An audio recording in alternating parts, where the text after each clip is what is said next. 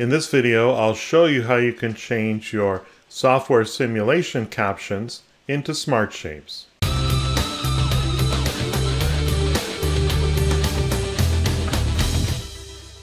I got a message from one of my viewers on my software simulation tutorial. Great information, Paul. Is it possible to change the default text inserted into hint failure shapes or change the default text failure shape from a rectangle to an arrow smart shape? Not sure if we can easily do an arrow mark, but I'll show you today how you can first of all convert it from a standard caption that we see, an old style Captivate caption, into something that you can work with and adjust in the form of a smart shape. So I've got Adobe Captivate running on my desktop here, and I've got the Adobe website here, and I want to create a simulation of navigating to the Captivate section of the Adobe website. So I'm going to start off with software simulation. I'm going to click create. And I've already selected the window that I wish to capture. I'm going to change this to application region so I don't show the URL bar and stuff. I'll just show the website itself. And we're just going to do a demo at this point. Now, I haven't changed any settings, so we're going to see those classic captions that you get with Adobe Captivate. And I'll just do a simple tutorial here, just a couple of steps. So we're going to, first of all, search for the word Captivate. I'm going to press enter, and I'll click on this Learn More Adobe Captivate, which should bring me to the main page where you can learn about Adobe Captivate. And that's fine. I'm just going to click on my Captivate icon in my taskbar, and this should create a very simple simulation here. Now you can see here it's using these old style captions, which we've all seen if we've been using Captivate for quite a while, and there's really not much you can do with these. Of course, you can change them from any of these caption types that are available. If you change them to, let's say, one of these Adobe pop-up types, you can even change the color. They're not entirely limited, but you know, they are somewhat simplified. And if you would prefer something a little bit more modern and up-to-date, changing it to shapes can be a little bit more desirable. So let me close this project down. We're not going to save it.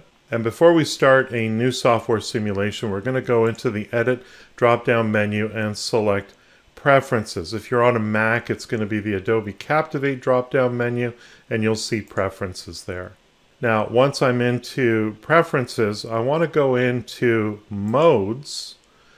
Now, underneath the demonstration mode, of course, we have regular captions being added to our project, and that's fine.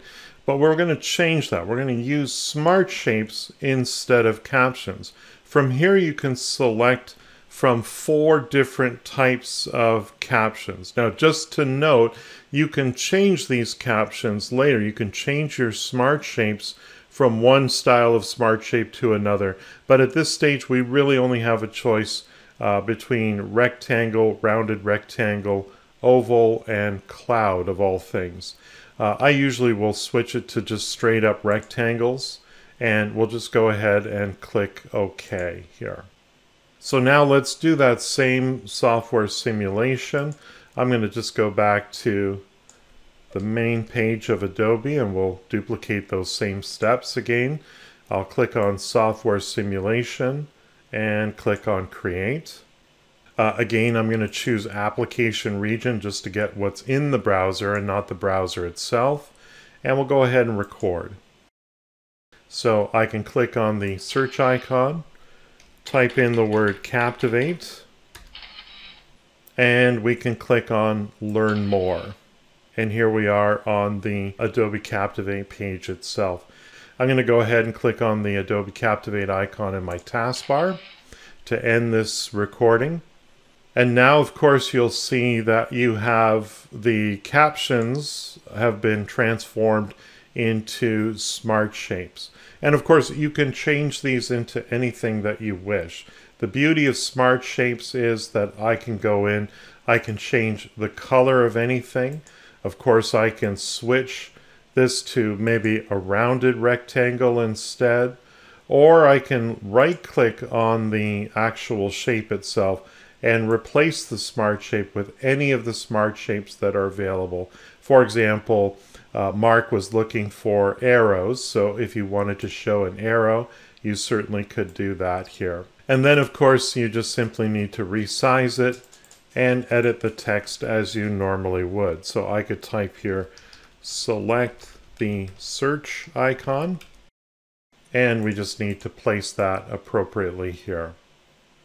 If you do make changes to things like the color, the opacity, and things like that, even the font that you're using, so if we wanted to make this a smaller font, for example, change the color to green to have it stand out, maybe we'll bump up that font a little bit. One of the things that you can do is save the changes to your default Smart Shape style to ensure that this will affect all the other captions on all the other pages. You just need to, of course, right-click and replace the Smart Shape with something else that you wish to use.